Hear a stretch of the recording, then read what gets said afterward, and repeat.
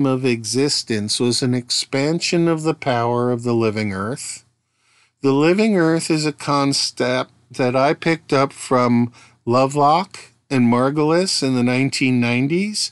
That was their Gaia hypothesis.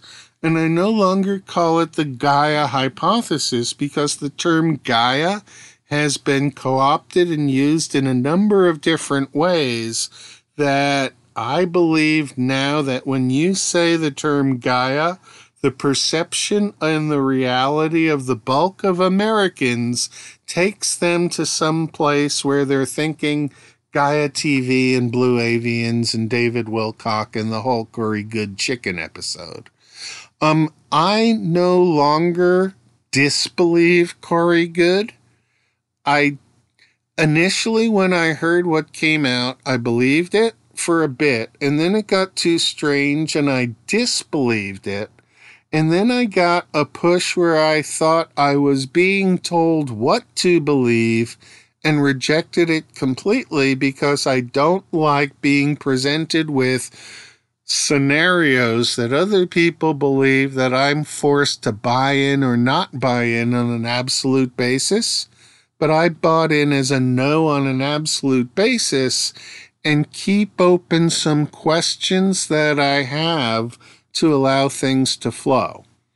So in the pattern of thinking that Dr. Lenny has come up with, Corey Good, David Wilcock, and the entire secret space program are a viable scenario for the future of humanity. And for that to take place, there will be a transformation from what we have now into a culture that is capable of not only getting through the Van Allen belts and into space, but realizes a place amongst other humans in space and falls directly into what we've been taught through our movies like Star Wars and Men in Black, our television shows like Star Trek and what was the one about the hole that they had where they could jump through and be in different times? It had the same guy who was MacGyver in it. I forget. I would love to be able to help you, Doc, but I have no idea. Yeah, the problem with watching television after I had gone out of the television mode is that I set my memory that when I watched it, I didn't remember it. And so... Your audience says Stargate. Stargate, that's it. Thank you. And the Stargate stuff really, if you look at it, it kind of has to be true. And so if Stargate has to be true, but it's presented in a way to make it false, then what actually is true is a question of what we believe.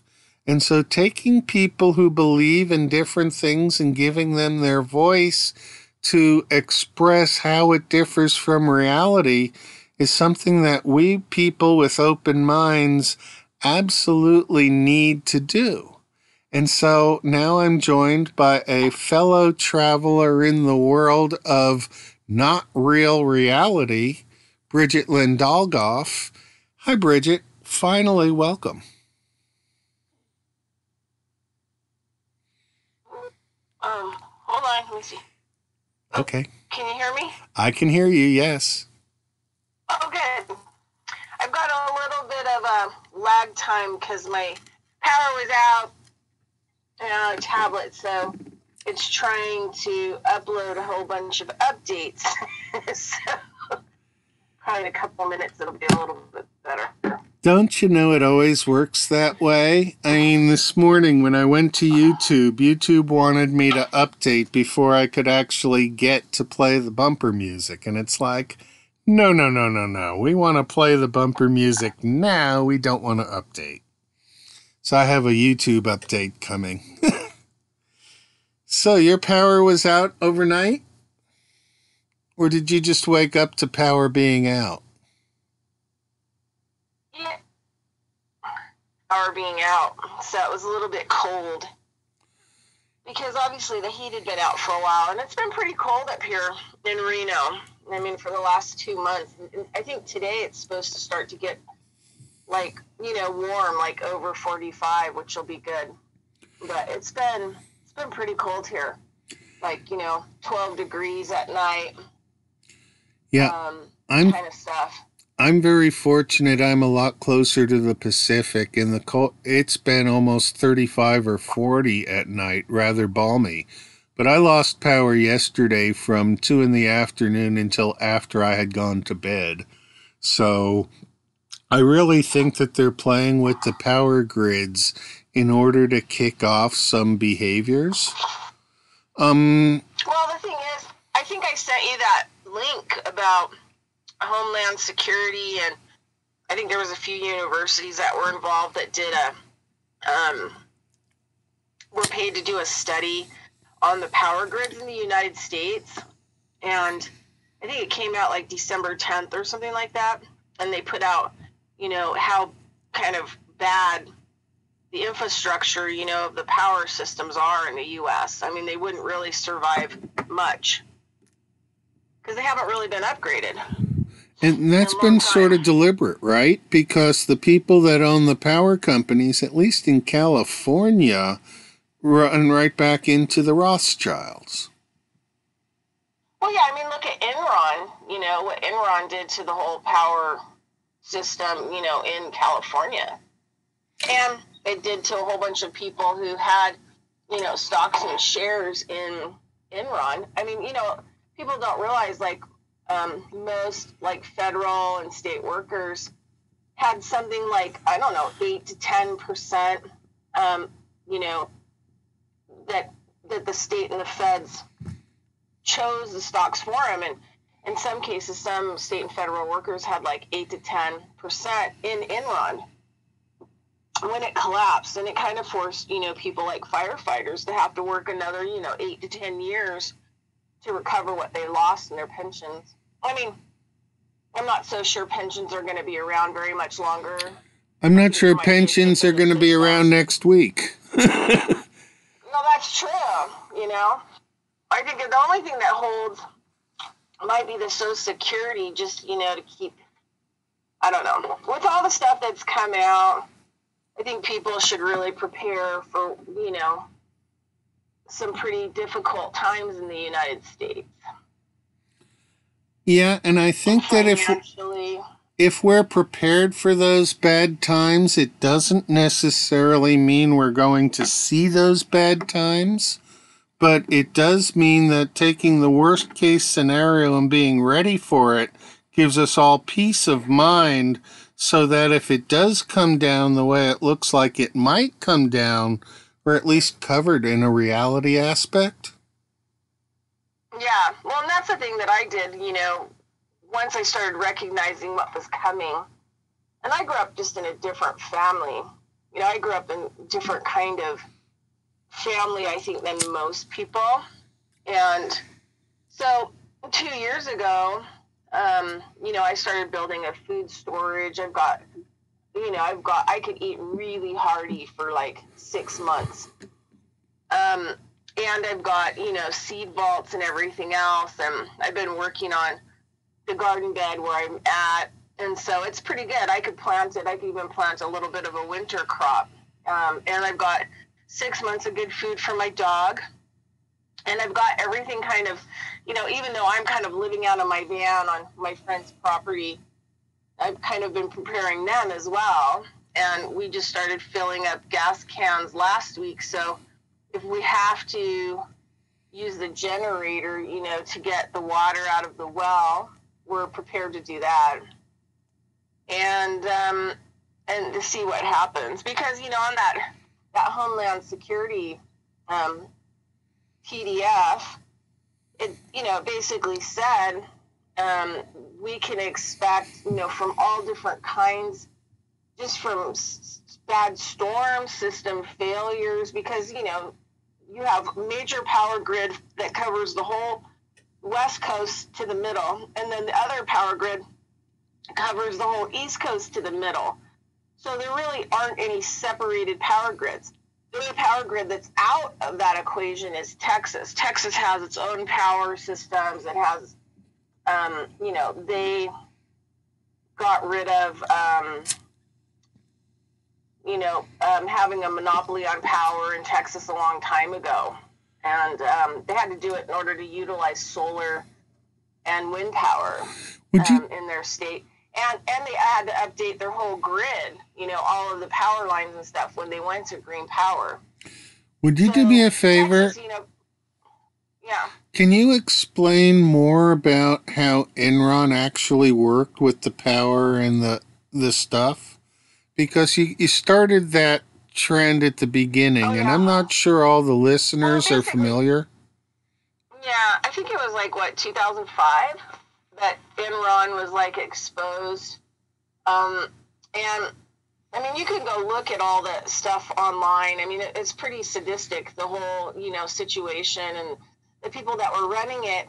But basically, they were the ones that kind of were creating, the price market in California for power. And so they basically gobbled up all the money. California was paying huge amounts in electricity that was totally unnecessary because it was false price, market fixing. And so there was 3 top guys of the company that were just looting the California electrical systems and looting, California. And people, a lot of people had stock because Enron was considered one of those safe, long-term investment opportunities. And it basically went down in one day when it was exposed. And it's interesting because when I was in San Diego, the main guy who figured out what Enron was doing was an attorney, but he was an attorney for the people, right? And for, the better good. And he was one of my clients. And he was the number one guy that took down Enron, exposed what Enron had been doing. And basically, California would probably have, Basically, what Enron was doing was shuffling off power from different places so that they could recharge. They could sell the same power to different places at different costs. Yeah, price fixing. Mm-hmm. Okay. Yeah, scamming. Mm-hmm. Yeah, because I remember. Yeah, it was and the thing is this is the part that always blows me away. I mean, this is how corrupt the United States is. I was having a really good talk with a guy who does for Revolution Radio, where I have my main radio show, Carrying Stones and Digging Holes, on Saturdays at 1 p.m. Eastern Standard Time. But they're in Canada, and there's just so many things that are different about Canada, and it just shows Canada is still a corporation, it's been incorporated, and they're trying to figure their legal way out of it as well. But there's just so many more people that are awake in Canada. And we're talking about how, just in general, well,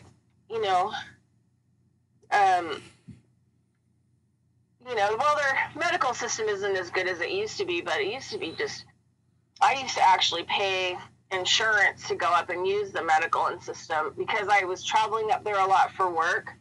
I was doing a lot of, energetic medicine work, and I was working with groups of people, and I was doing what I called the energy medicine circles, where people would come and we tap into different kinds of energy and, travel and go on journeys and stuff like that. So I actually had my insurance up in Canada for a while, and I paid US dollar for it. But I would go to the doctors up there because it was so awesome. They had awesome medicine, alternative and medical. And so, but I was talking to him just about, weed, marijuana. And when I started going up to Canada when I was 23, so I'm 50 now, that's 27 years ago. Gosh, it just seems I can't believe it was 7 years ago.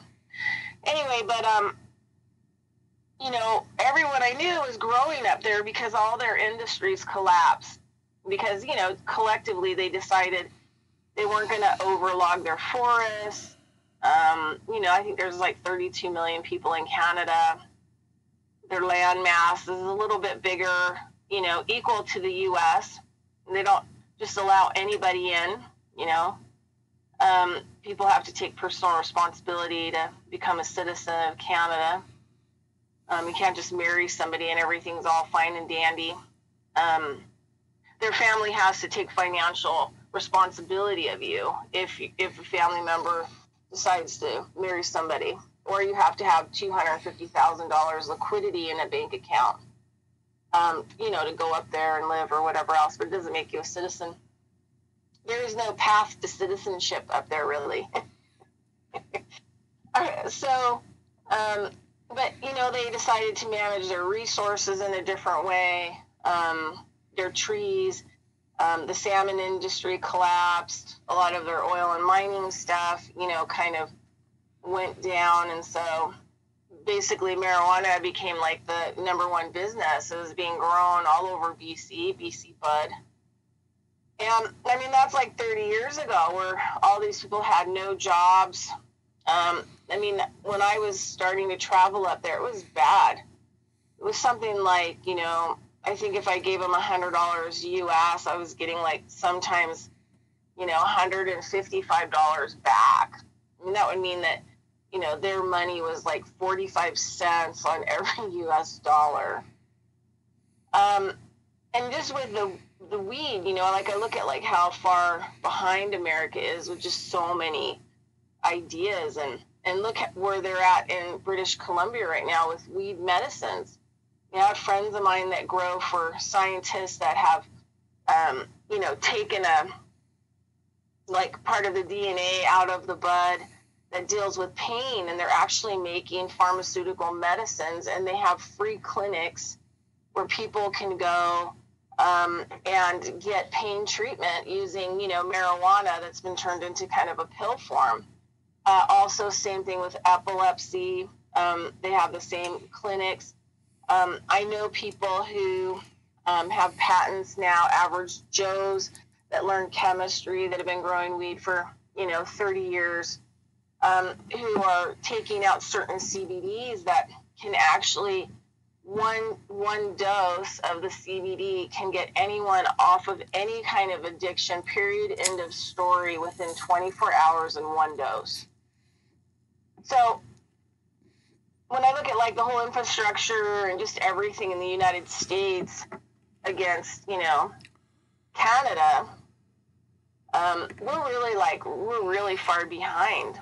I mean, I live in a state, Nevada, where I lived most of my life, up until like something like 5 years ago when we got dispensaries, and then 2 years after that, it was marijuana was recreational legalized.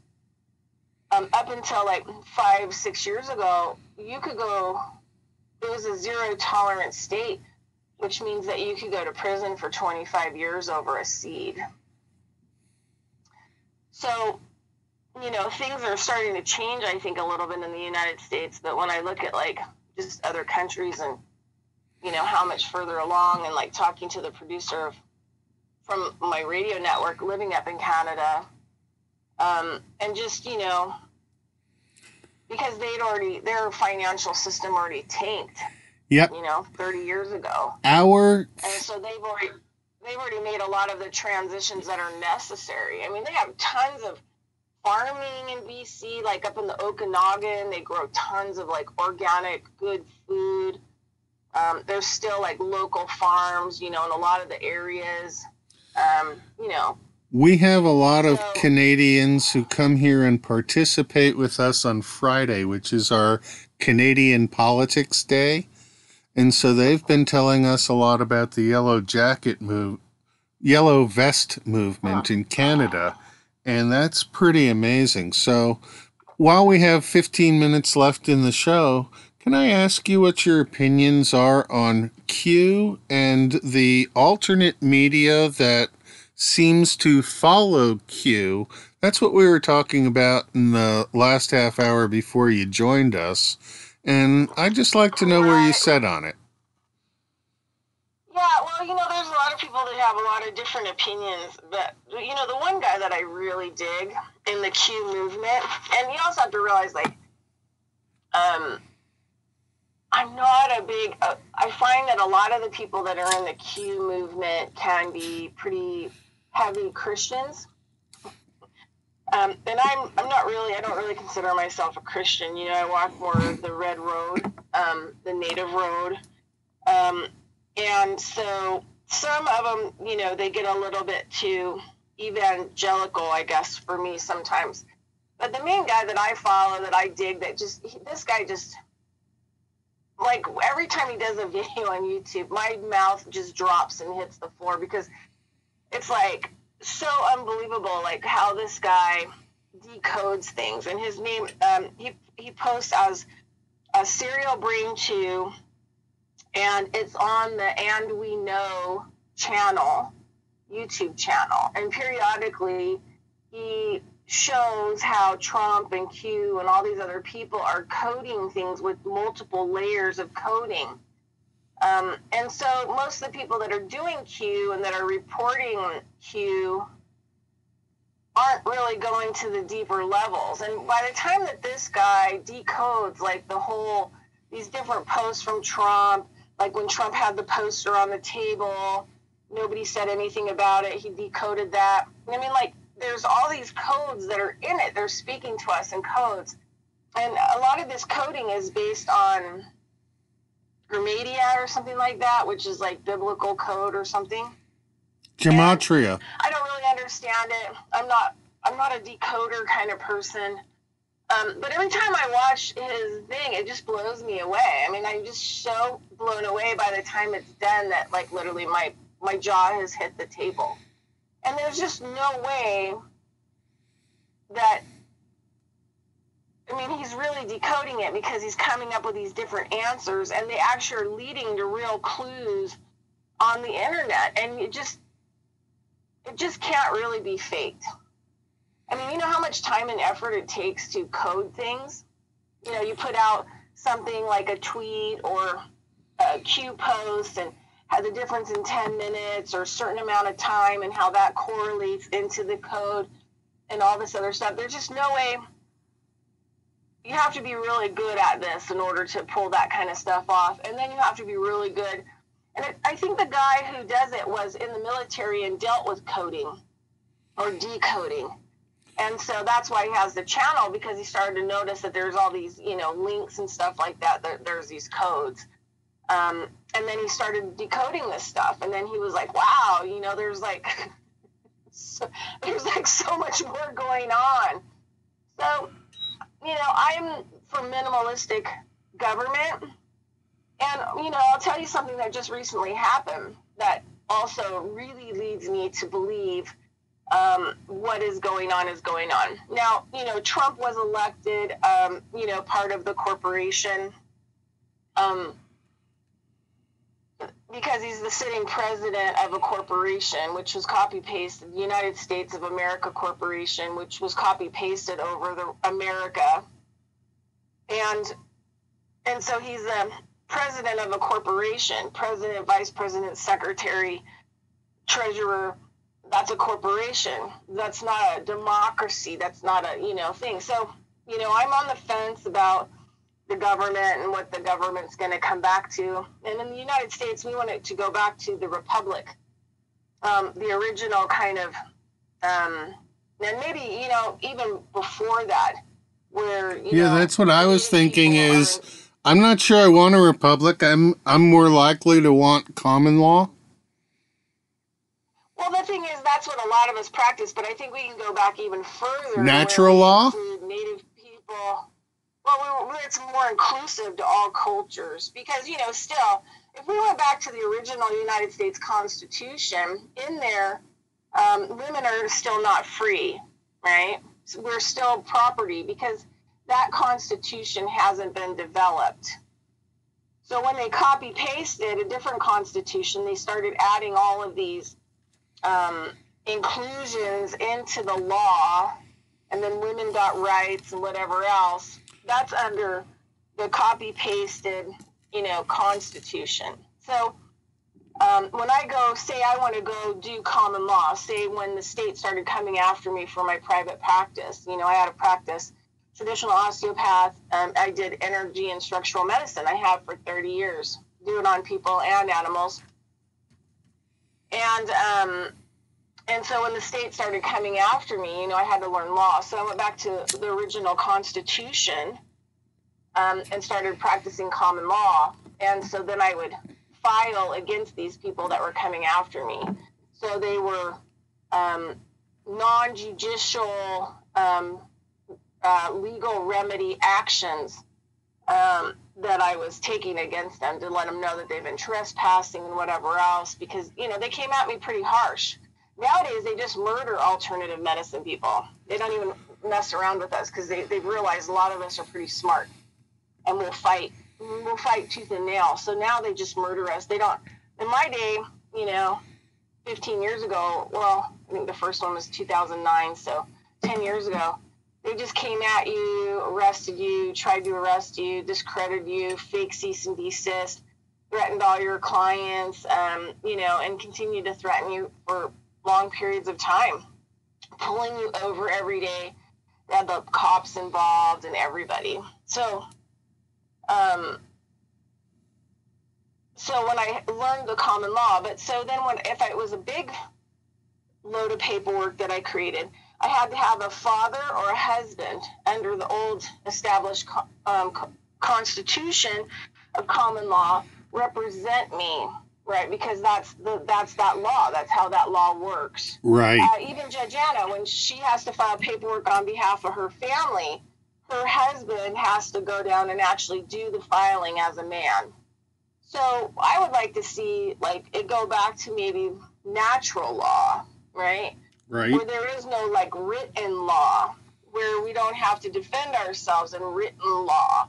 But that means that society is going to have to change, because we're going to have to change from a taker society to a giving society. And we'll have to create communities where people who are takers will end up disincluding themselves from the communities because of their acts and behaviors. And so this could take a long time in order for things to change. But I do feel that the law of the Republic is being brought back to the United States, because recently I finally got food stamps after 8 years.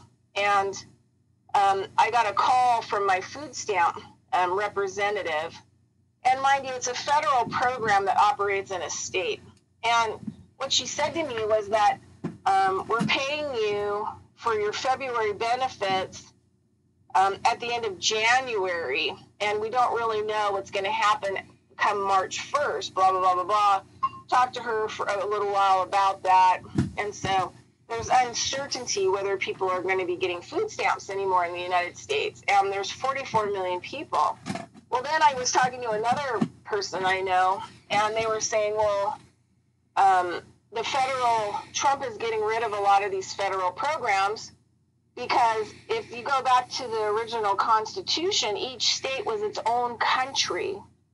And so each state should be paying for their food stamps, should be paying for their welfare, should be, paying for all of their programs. And the federal government shouldn't be dangling a carrot of money over the states.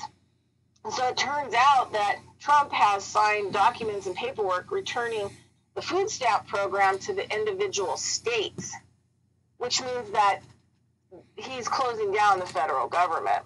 I mean, in a way where it's going to have very little power over the original states. But this is the big problem. The states are not prepared.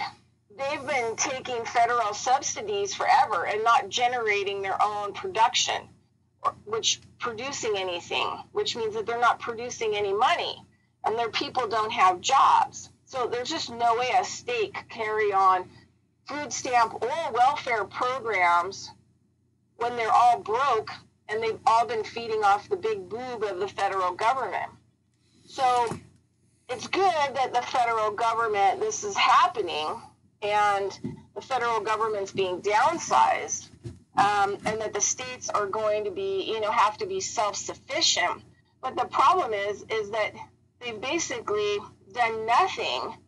to make better education systems in each individual state, because those have been federally regulated as well and funded. The food stamps, welfare, all these different kinds of programs. I'm in the state of Nevada, we went totally belly up in 2009. We went from a $6 billion budget for 2 years to a $3 billion by 2010. And basically got rid of 2,500 teachers. So it's just going to be really interesting when it all comes down, because most states are not prepared to manage all these things on their own. And I see they're going to have to be proactive in creating jobs and different kinds of ideas in order to get people back in the game financially so that they can pay their bills and get food and whatever else. States are actually too big, and that we have to go down even further and restore local control to local people, including ownership. Right, but that's like I've lobbied, in 2009. I've gone through the whole gamut, and I had people that wanted me to run for a Senate seat in our local legislative thing back in 2009, and I didn't want to. And so you're going to have people that are going to want to step up, who have education and knowledge, that want to help fix the system in their local communities. And the problem is in the U.S. is the education system. I mean, the bottom line is Nevada is ranked 50th in the United States out of 50 states as the worst education systems. And so people here start dropping out of school really young. There's a lot of teen pregnancies, and there's a heavy amount of drug use that happens, right? I mean, the addiction here is like enormous. And we also have gambling. We have legalized prostitution. So people can literally go sit at a bar indefinitely. If you have money, you can sit at a bar indefinitely at the same bar stool, drink, all day and night, and the bar doesn't shut. We have 24-hour gambling and drinking and whatever you want. So those are not conducive to, a healthy population. It makes everybody a welfare recipient, right? You got that right. Or some kind of, medical care. I mean, obesity is a medical disease now. So you can get actually disability because you have obesity. I mean, what those people need to do, and I know this sounds harsh, is like get up and go for a walk or 2 or 3. I mean, those kinds of things. The medical system has also been allowed to loot the federal systems as well by creating all